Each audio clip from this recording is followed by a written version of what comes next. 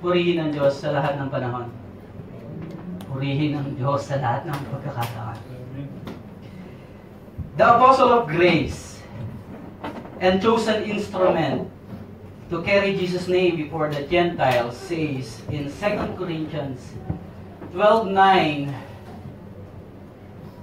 "But he said to me,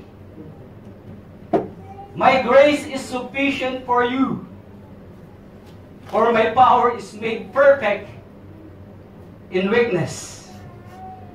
Therefore, I will boast all the more gladly about my weaknesses, so that Christ's power may rest on me."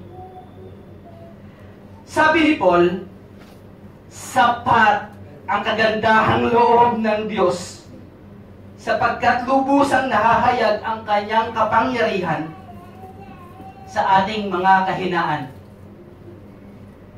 Ang kahinaan ng tao ay pagpapakilala sa kalakasan at kagandahang loob ng Diyos.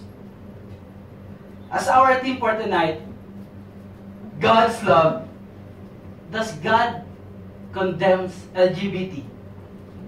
We will be dealing to a very sensitive topic, but seems so normal. Normal kasi minsan sila na yung announcer sa newscast, tsaka sa mga kung ano ng mga bagay. Normal kasi pagka nakikita na natin parang okay na lang, as the word promotes. What the Bible says about these acts? If God is love, does He condemn people who is just trying to love others? Is the grace of God enough to overcome homosexuality? That entitles our study, The Unmerited Favor. Let us pray. Father in heaven, muli Panginoon, nagpapasako po kami sa inyo. We are here before you, Father, acknowledging our weaknesses. But you have said that your grace is sufficient. Patuloy kami, Panginoon, humingi sa inyo ng kalinisan, pagtuturo. Gamitin niyo lamang po, Panginoon, ang inyong abang lingkod. Gawing tungtungan kayo ang maitaas. Kayo ang patuloy na marinig. Use me, Father, as your vessel, and may your word be declared this moment with power. May your name be glorified. In Jesus' name, we pray with thanksgiving. Amen. Grace and peace be upon to you all, from God our Father and the Lord Jesus Christ. Nung ginagawa nila ito, sabi nila LGBT. Parang ang hirap. But we all know that's what LGBT is all about. It's about lesbian, gay, bisexual, transgender. The main idea of this discussion is the unmerited favor of God that teaches, that give hope, that leads to finished work of Christ. Makikita natin dito, as we go along, yung pag-aaral na ano ba ang itinuturo, maaari, ng unmerited favor na ito. Ginamit ko siyang unmerited favor instead of grace kasi napakarami ng grace eh. Pagka naririnig ko yung isang church, sabi niya, saved by grace. During that time, nagtanong ako, sino si Grace? Diba dapat si Jesus? But anyway, pagka binigyan naman natin ng saved by mercy, parang may pangalan na rin mercy. Gamitin na lang natin ito, unmerited favor. Ano nga ba yung masasabi natin dito sa pinagsasabi nating LGBT? Okay lang ba? Normal na ba? Kasi meron ng mga civil laws na nag-o-okay sa same-sex marriage. But is this all about? Let us make a foundation. Sabi sa Genesis chapter 1, verse 27, "So God created human being in His own image. In the image of God, He created them. Male and female, He created them." Hindi sinabi dyan bisexual and homosexual or whatsoever, He created them. Male and female, He created them. This is really a good foundation. This has been the stand even during the creation stage in Genesis. But let us study further and look into details, into different angle, as we detail one of Paul's pastoral letter. Mag-uusapan natin sa sulat ni Paul dito kay Titus. Actually, itong sulat na ito was addressed to him that he had to teach. The book of Titus is all about sound doctrine. The purpose of it is magkaroon ka, Titus, ng magandang pagtuturo. A firm foundation, a good doctrine that you will teach to the church. Yun yung purpose ni Paul on writing to Titus, okay? Let us start. In Titus chapter 2, 11 to 14, sabi dito, pwede ba sabay-sabay tayo?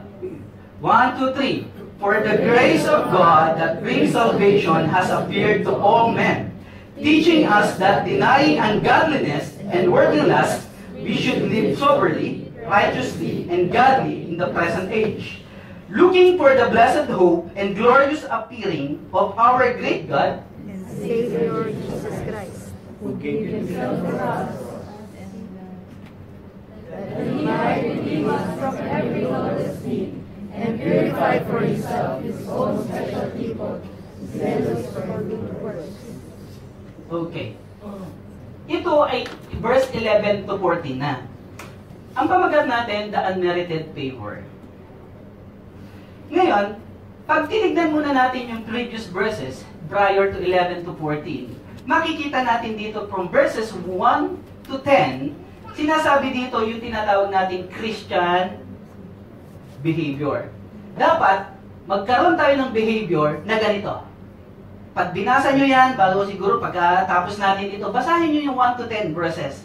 Sinasabi diyan, ina-address yung teaching na yan para sa old and young men, old and young women, tapos mga slaves, which equivalent probably yung mga empleyado ngayon. So sabi diyan, to be temperate. Kayo dapat ay maging mahinahon. Dapat kayo ay worthy of respect. Sinasabi dun sa verses 1 to 10. Isinabi na ni Paul yan, dapat meron kayong sound speech. Dapat pinipili nyo yung mga lengguwahe ninyo. Tapos dapat daw, hindi ka chismosa. Dapat daw, hindi ka adik. Dapat hindi ka daw adik sa wine. Parang ganyan. Tapos dapat, yung ikaw bilang isang asawa, dapat daw mahalin mo yung mga husband mo. Gaya na rin yung mga children. And then to be subject to your husband. So, tinuturo yan.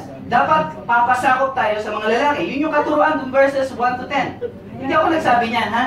Si Paul. Okay? Tapos, sinasabi din dito that to be subject to your masters in everything. And this is for the employees. Okay? Paul, dito sa verses 1 to 10, Christian behavior, this is the duty of the Christian. Ito dapat ginagawa natin. Pero nung tumalon siya dito sa verses 11 to 14, Paul insisted itong transformation of life. Ang ganda-gandang sumulat ni Paul kasi pagka yan nagbigay ng letter, ibinibigay niya, ilalatan niya, ito yung Christian behavior. And then, dun sa next paragraph, sasabihin niya, dito yung transformation of life. Okay? So, dito naman, Paul shifted from duty to doctrine. Ito na ngayon yung doctrine na pag-uusapan natin. Principle of unmerited favor. Titus was given this letter. Okay? Let us start. Sabi dito sa verse 11, for the grace of God that brings salvation has appeared to all men. Pag sinabi yan, pag tinignan nyo yung 4, ibig sabihin may karugtong yan. Ito yung 1 to 10. Sapagkat ang biyaya o kagandahang loob ng Diyos, sinasabing ganyan, ay nagdudulot ng kaligtasan na nakita at natunghayan ng lahat ng tao. Ngayon, pag tinignan natin yung grace na yan, bigyan na rin natin ng daan. Ang grace, paano yung grace? Ito sa Greek word is, alam naman natin, this is charis. Okay? Tapos pag tinignan natin sa secular definition, this is, what do you call this? This is blessing, this is kindness, an act. Tapos ito ay favor. Grace is a favor. Tapos tinignan ko siya, ano kaya yung favor? Kaya ginawa ko unmerited favor eh. Ang sabi dyan sa pag-favor, kapag sinabi mong favor, this is an act of kindness beyond usual. Okay? So, unmerited favor. Ito yung binibigay ng Panginoon sa atin. Ano ibig sabihin ng favor? An act of kindness beyond usual. Halimbawa, may nauuhaw na tao. Kailangan, ang usual sa atin, bibigyan natin ng water. Di ba? Dati yung usual eh. Pagka favor, kapag may nauuhaw na tao, bibigyan mo ng water filling station. Di ba? Ganon yung grace. Ganon yung favor. May nauuhaw na tao, water. favor, bibigyan mo ng water filling station. Yun yung tinatawag natin act of kindness beyond usual. Okay? Alam din naman natin yung mercy and grace. Ang mercy is nagkaroon ka ng kasalanan, tapos inaabsuelto ka, naawa ako sa iyo, hindi na kita paparusahan. Because you deserve punishment, that is mercy. Okay? Pero hindi na kita paparusahan. That is mercy. Pero yung grace, hindi mo deserving yun, pero pinagkakatiwala pa rin sa'yo, ibinibigay pa rin sa'yo. Alam naman po, malinaw yan. I just wanted to have a foundation before we go to the other topics. Okay? So, kung titignan din natin ito, this is what we call the unmerited favor, which is our title. Okay? Ano nga ba? At saan nga ba? Noon pa man, makikita natin yung karakter ng Panginoon, that He is really gracious in everything. Napakabait at napakabuting ng Panginoon at hindi yun magbabago. Mula nung nangyari yung kasalanan ni Eva at Adan, doon pa lang sa Garden of Eden, nakita na natin at nasaksihan na natin ang biyaya ng Diyos. Hindi niyo po ba naisip nung nagkasala si Eva at Adan, pwede naman niyang patayin niya kagad yun eh. You are not holy, palitan! Gawa na lang ulit ako. Diba? Pero in-extend ng Diyos yung kanyang favor, yung kanyang unmerited favor to these great-great-grandparents of ours. Nakuha nyo? At ipinakita yun sa Genesis chapter 3, verse 21. The Lord God made clothes out of the animal skin for Adam and his wife, and He clothed them. Nakita niyo yun? Kailangan merong bloodshed na matanggal para ibigay lamang sa taong nagkasala na yun. They don't deserve it. Nakukuha niyo yung grace, yung unmerited favor? Hindi nila dinideserve yun kasi nagkasala ka eh. Kailangan sa'yong mamatay. But what that the Lord did? He killed an animal. At hindi lang yun. Kinuha pa yung skin para ibigay sa kanila para hindi sila ginawin. Because of the distortion of the creation. Let's go back. Sabi dyan sa 32:11, for the grace of God that brings salvation has appeared to all men. Ano ba yung tinatawag nating grace of God? Gaano ba ka-intensity sa inyo yung salitang grace of God? Ano ba yung impact ninyo sa buhay ninyo? Tingnan nyo mabuti, for the grace of God. Grace of God plus sincerity, hindi yung taba. Grace of God plus works, hindi. Basta grace of God. Unmerited favor. Grace of God is the unmerited favor that brought us salvation. Alam niyo po, yung grace, nasa Panginoon na yung unang-una pa rin. Pero sabi diyan, it has appeared to all men. So when Jesus Christ came, na-validate yung visible grace of God na yan. Na-validate. Grace of God, ito dapat yung nagiging motivation natin sa ating pamumuhay bilang isang Kristiyano. Grace of God is the greatest motivation of Christian living. Dapat naiisip niyo yung kapag ito nagkalalo na nagiging successful ka, it is only by the grace of God. Halimbawa, ang galing-galing mo sa ministry, ang daming, uy, nabibless ako sa iyo, ayan, galing mo, ayan! No! It's about God. Nagkakaroon ka ng mga diploma, mga achievements sa buhay dahil sa biyaya lang ng Diyos, hindi ka deserving dyan. You stand on the grace of God. At kung maiisip nyo yun, ito'y magiging motivation natin in our Christian living. Na maiisip lang natin na kaya pala ako nagkaroon ng ganito para itulong ko sa mga nangangailangan. Kaya pala ako nagkaroon ng ganito para maggamit for the glory of God. This should be our motivation in our Christian living. Grace pleases God. We cannot fully appreciate Christian life until we understand God's grace. Dapat maintindihan natin yun. Kaya tingnan nito si Pablo. Si Pablo, napakadaming achievement. Ito yung tinatawag nating pastor of all pastors. Because he is above all pastors, probably. Pero ito yung sinabi niya sa 1 Corinthians 15:10. But the grace of God, I am what I am.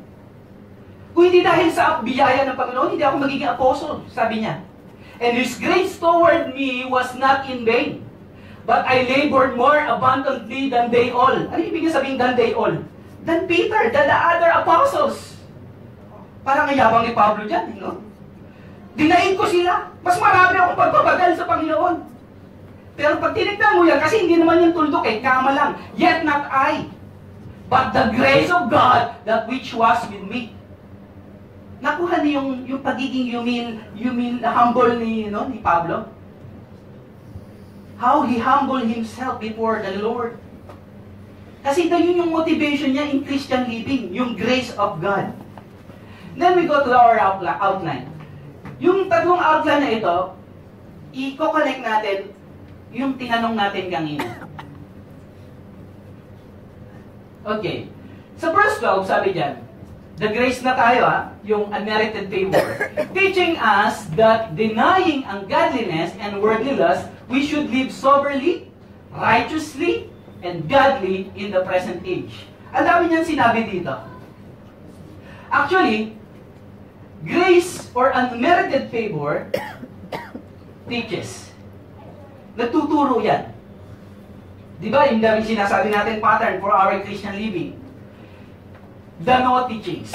Ito yung mga tinuturan niya. The no teachings. Tingnan ulit natin yung verse. Sabi niya, teaching us that denying ungodliness and worldly lust.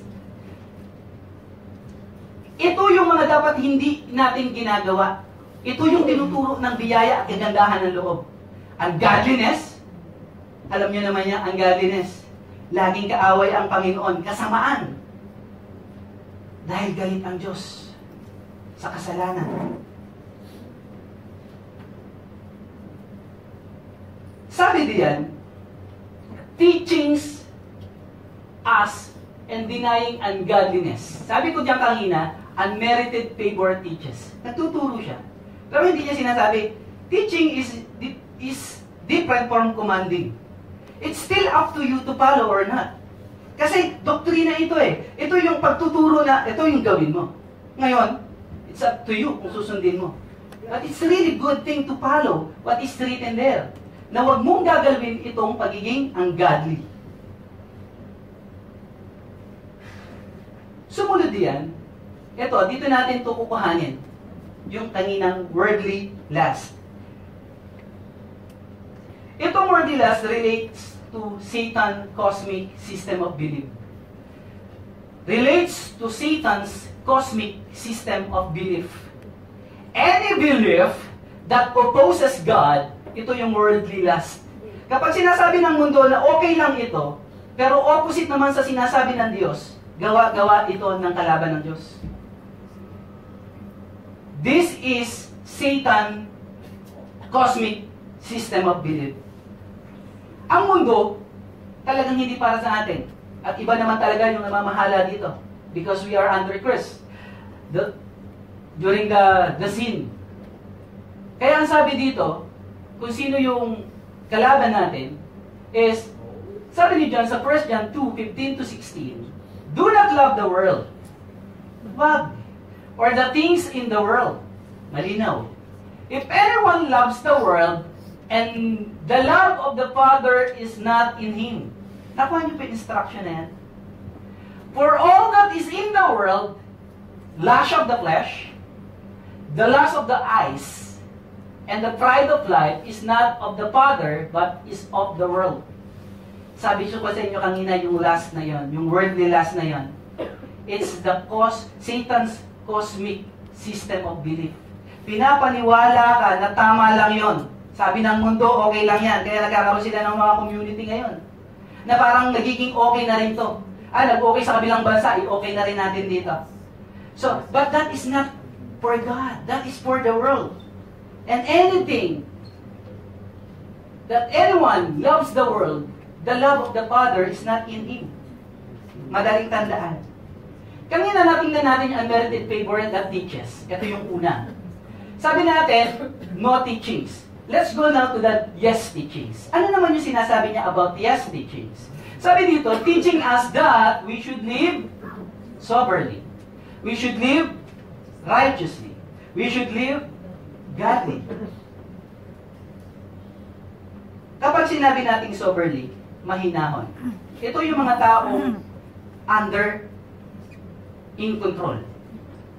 Sabi ko, palagi kami may kakilala akong isang Pakistan siya. Lagi niya ako tinatanong, hey, Oliver, everything is under control? Ganun siya magtanong. Kapag, di ba tayo, how are you? Ganyan. Siya sabi niya sa akin lagi, hey, everybody, is everything under control? So siguro sinasabi niya sa pagkatao, this is what you call, yung dapat sober ka, may katinuan. Yung matino yung pag-iisip mo, hindi ka lasing. Yan, hindi ka lango. Di ba? So yan yung tinatawag nating soberly. Soberly. Has control over any issue. Tapos isa pang teachings diyan, yan yung to live soberly. Tapos yung isa pang teaching diyan is to live righteously. Actually, yung soberly is for your own. 3 areas yung tinarget dito. Yung soberly is for your own. To live righteously is for others. Dapat mamumuhay ka ng makatwiran. Mamumuhay ka ng matuwid. This is to benefit all the others. Nakuha niya? When you talk about righteously, you live with integrity toward others. Okay? Dapat word of respect. Yan. Tapos, yung pangatlo, the last teachings is to live godly. Ito naman para sa Diyos. Mamuhay ka ng makadiyos. Ang isang part ng pagiging makadiyos is to live in devotion and reverence toward God. Ganon talaga dapat tayo mamumuhay. To live godly. Para sa iyo, para sa kapwa, para sa Diyos. Yan na yung unang point natin. The unmerited favor teaches. Let's go to the next. The unmerited favor give hopes. Nakita ko yung aking mentor. Pero mentor, gamitin ko na po ito. Sabi dito sa verse 13, looking for the blessed hope and glorious appearing of our great God and Savior, Jesus Christ. Ito na yung verse 13. So isang verse na lang pala tayo. Sabi dito, for I know the plans I have for you, declares the Lord, plans to prosper you and not to harm you. Plans to give you hope and a future. Somebody might react of using this verse. Kasi ito daw, pangako lang ito sa mga exiles of Israelites. May mga naniniwala naman that the believers are the new Israelites. Kapag nakukuha po kayo ng mga verses, sasabihin nila, ay, out of context naman ito eh. Tignan nyo yung universal truth of that verse. Ang pangako ng Panginoon sa iyo ay papagyamanin ka at hindi ka saktan. Totoo naman yun eh. Diba? Kahit sa anong time frame yan ilagay, totoo yung sinasabi na yan that ang Panginoon hindi nananakit. Nagbibigay siya ng magandang pag-asa sa iyo. Dapat naiisip natin yung kagandahan ng pag-asa. Ano ba yung definition? Ano ba yung secular definition ng hope? Base dito sa Google, want something to happen. Gusto mangyari yung isang bagay. Hope is a feeling of expectation. So, ito ay isang feeling. Feeling ko na sana mangyari. I hope it will not rain later. Di ba? Parang ganun, I hope I have a cell phone. Di ba ganun? You are hoping, you're expecting something. That is a feeling of trust. I hope He will not leave me. A feeling of trust. Pero hindi tayo dapat nakapunta doon sa mundo eh. Di ba sabi natin, hindi dapat tayo sa mundo, dapat nakatingin tayo sa Diyos. Ano ba tinatawag nating biblical hope?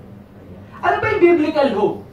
Ano ba sinasabi ng Biblia regarding sa hope? When we talk about biblical hope, it is assurance based upon a sure foundation. And who is our foundation? Di ba sure na sure yun? Hindi nagbibiro ang Panginoong Yesus kapag sinabing malaya ka na kapatid. The biblical hope is a reality and not a feeling. Hindi ito nararamdaman ko lang. Na I hope it will not rain. Pag sinabi ng Panginoon, that is a reality. Katotohanan mangyayari na kailangan lang natin tignan. Patuloy nating tignan. Dahil sure na mangyayari yon. A biblical hope is certain and not carries any doubt. Ganon. Ganon kasigurado ang pangako ng Panginoon. Nakita niyo yung sinabi ni Peter sa 1 Peter 3:15? Ang sabi niyan, but in your hearts honor Christ, the Lord as holy, always being prepared to make a defense to anyone who asks for you, for a reason for the hope that is in you.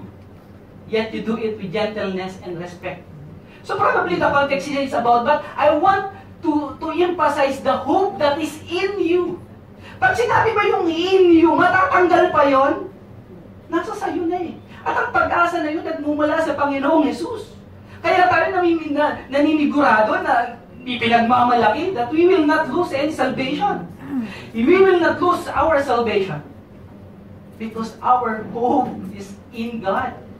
Our hope is in Jesus Christ.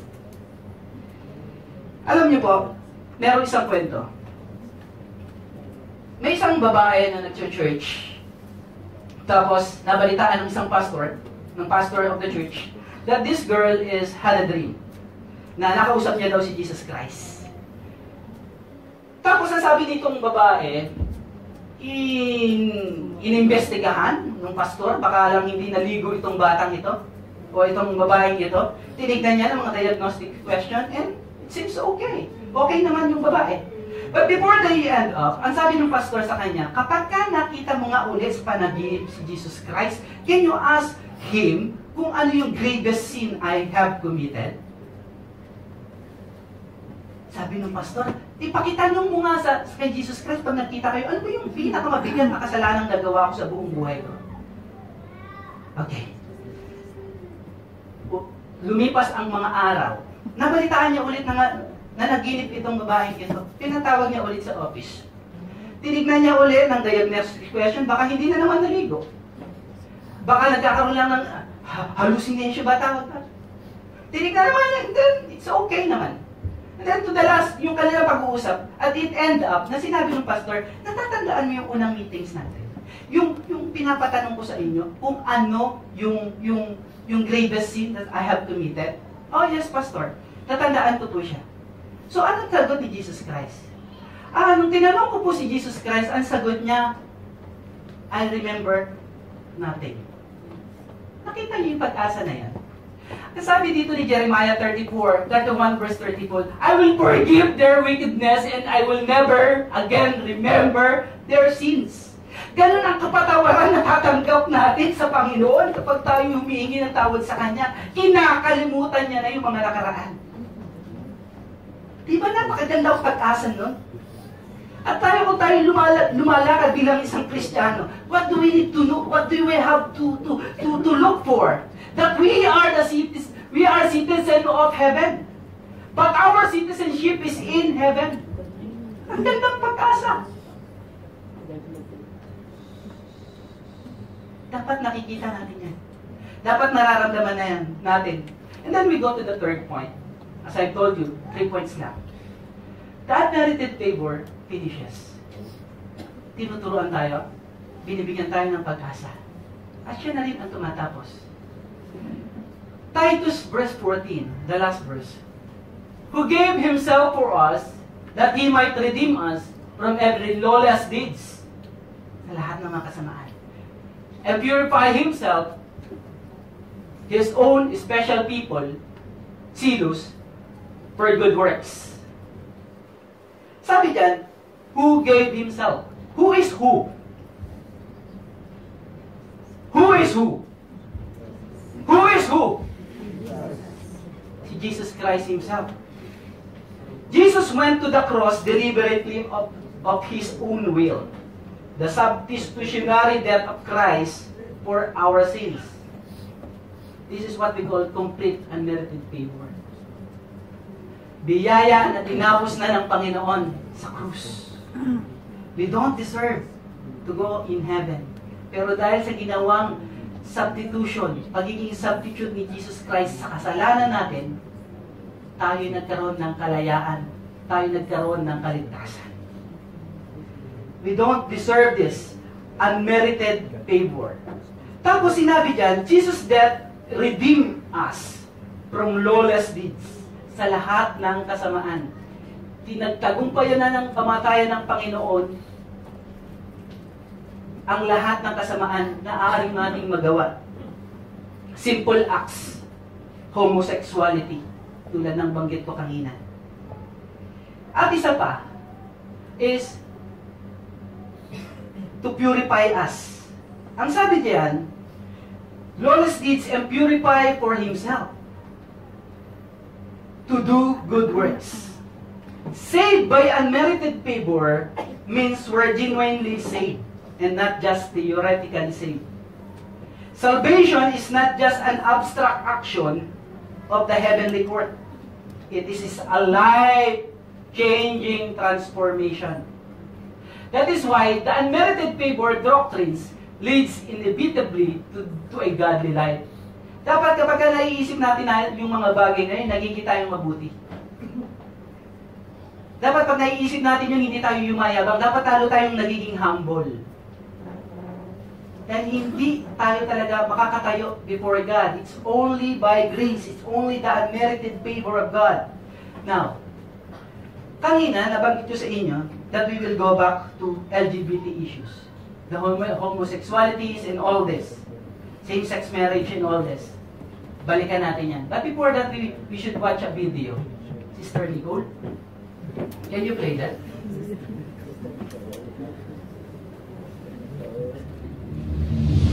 Magtsikahan muna tayo!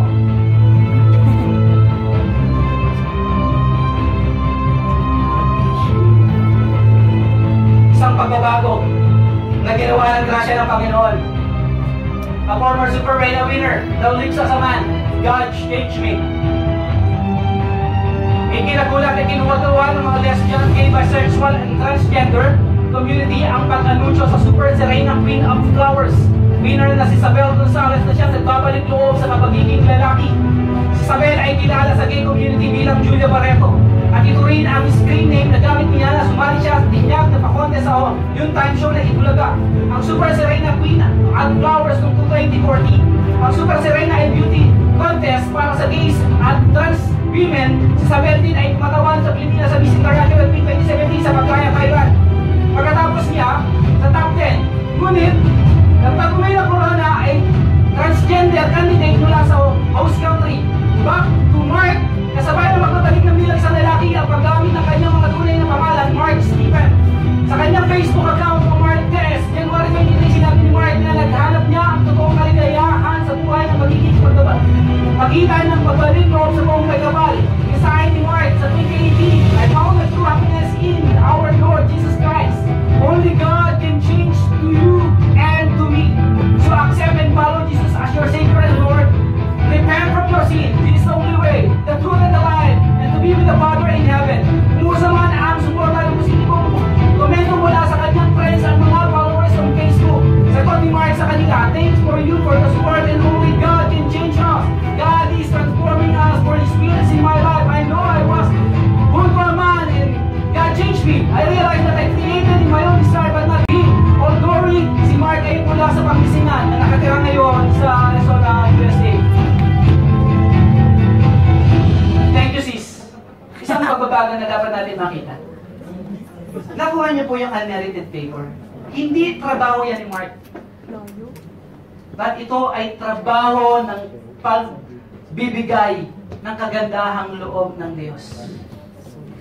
The unmerited favor doctrines leads inevitably to a godly life. Isang bagay na dapat natin maintindihan. Pero ano ba yung stand ng church natin? Let's tackle 4 questions. Ang sabi dito, if God is love, does He condemns people who is just trying to love others? Kung God is love,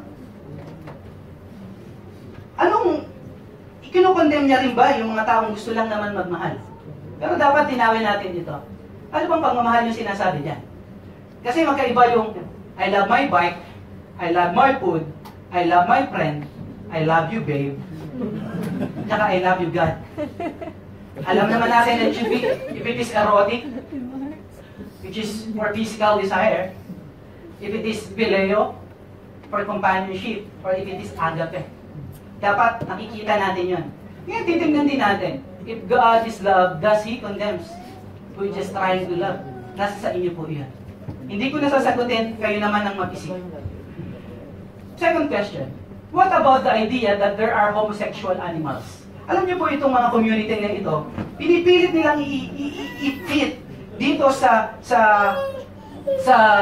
kanilang katwiran, itong mga ganitong bagay. Pag titingnan niyo po, according to the study, may tinatawag tayong alpha male. Itong alpha male na ito, makikita natin parang inaharas niya yung mga female, tsaka yung mga male. This is actually a bisexual.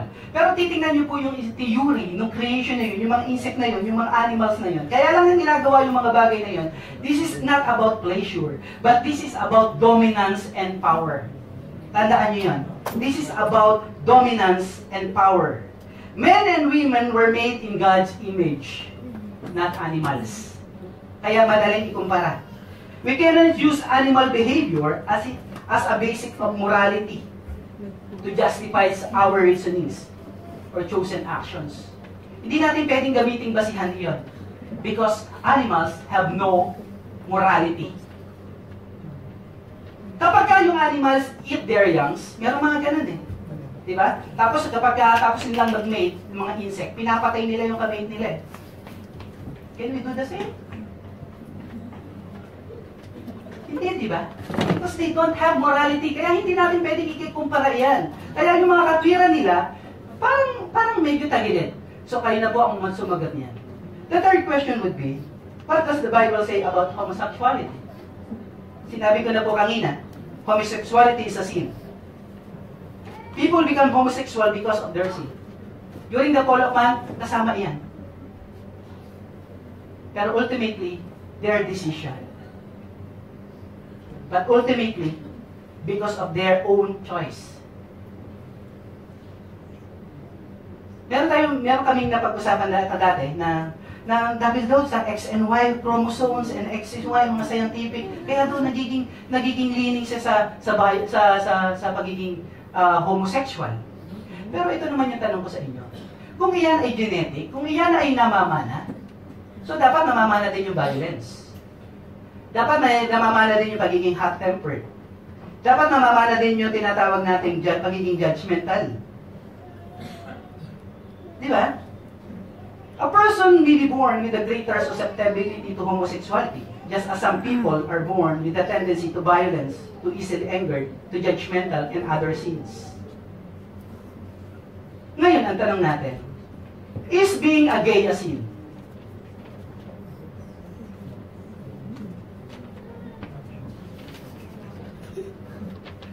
Is it a sin to be gay?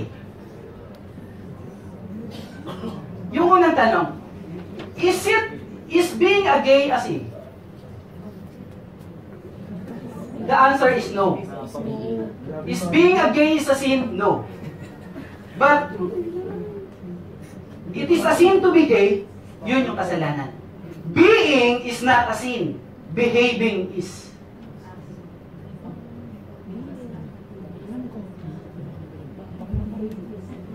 Para maiwasan natin yung pagiging judgmental sa mga taong nakapaligid sa atin o kaya may mga nakita tayo. Kasi minsan yung mga suicide rate, tinitignan ko, hindi pa ako natawag sa research regarding dito sa mga suicide rate ng LGBT.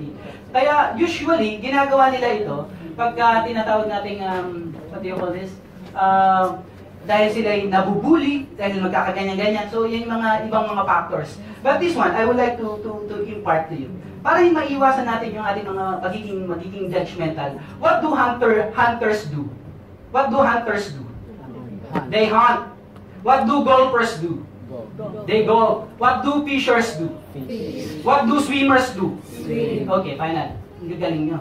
What do sinners do? May mga kasalanan, talagang nandyan na yan. Hindi natin makukuha yun dahil kapag hindi natin isinuko sa biyaya ng Diyos. Maaaring yung struggle niya pagiging homosexual. Pero yung struggle mo naman pagiging lasinggero, pagiging mainitin ng ulo, it's the same thing. Huwag nating lituhin ang ating sarili. The final question would be, what is the stand of the church regarding this issue? Biblically, homosexuality is a sin. Historically, mula unang-unang panahon pa, mula pa ng Egypt, panahon pa ng Ehipto, nung na-discover nila kung ano-ano, kapag ka nag-aasawa yan, historically, dalawa, male and female. Pagka tinawag natin psychologically, pagka tinasabi natin, ayon sa research, that emotionally and psychologically, male and female complement each other. Sila yung nagpupuna ng mga pagkukulang. Kasi may mga pangangailangan yung lalaki na hindi mapupunan niya sarili niya. Kailangan mapunan ito ng babae and vice versa. So yun, complementary according to psychology. Ganyan na naman sa by nature. In the law of procreation, hindi ba kapag-create yung parehong lalaki? Di ba? So kung sinasabi natin, biblically, historically, psychologically, and nature all argue for marriage is being a man and a woman, why there's such a controversy today? Bakit kailangan pa natin pilit-pilitin pag-usapan ito? In conclusion, all sin is offensive to God. Homosexuality is just one of the many things that will keep a person from the kingdom of God. God's forgiveness is just as available to homosexual as it is available to adulterer, to idol worshiper, to murderer, to thief.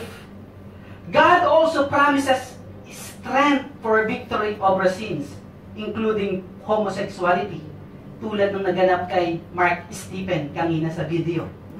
To all those who will believe in Jesus Christ for their salvation. The unmerited favor of God is enough to overcome homosexuality and other sins. And I will leave you with this. At ito yung dapat nating tandaan if we are struggling. That the Lord says that my grace is sufficient for you, for my power is made perfect in weakness. Amen. Let us all stand. Father, muli kami po ay nagpapasalamat sa inyo. Tunay nga, Panginoon, meron po kami mga kahinaan. Sa amin pong natutunan, patuloy po namin, Panginoon, itinataas at patuloy na pinagkakatiwala sa inyo. May mga bagay po dito sa kapaligiran namin na parang hindi normal. Pero mga bagay po ito ng dulot ng kanilang sariling pamimili at dulot din ng kasalanan mula nung una pa. Salamat, Ama, dahil hindi po kayo nagkukulang. Hayaan niyong maintindihan, patuloy namin maunawaan din yung mga taong nagkakaroon ng ganitong mga karamdaman, mga taong nagiging struggle nila itong mga bagay. Alam po namin na hindi po namin kakayanin by our own. That's why we are submitting it to you, Father. Kayo na po ang patuloy na kumilos din sa congregation nito. Pagpapala, ang patuloy niyong igawad sa bawat isa, Panginoon. At patuloy nilang makita, maramdaman yung pag-ibig na ibinibigay mo sa adulterer at gayon na rin sa homosexual. Patuloy po sana kaming, Panginoon, maging nakatingin at nakatuon lamang sa judgment na maaaring maibigay ninyo para sa amin. That we don't deserve anything, Father. We are just living by your favor alone. Hayaan niyo pagpapala pa rin ang patuloy niyo yung kilos sa buhay namin, patuloy kami makalakad ayon sa inyong kalooban.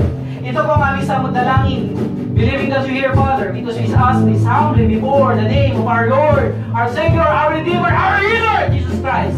Amen.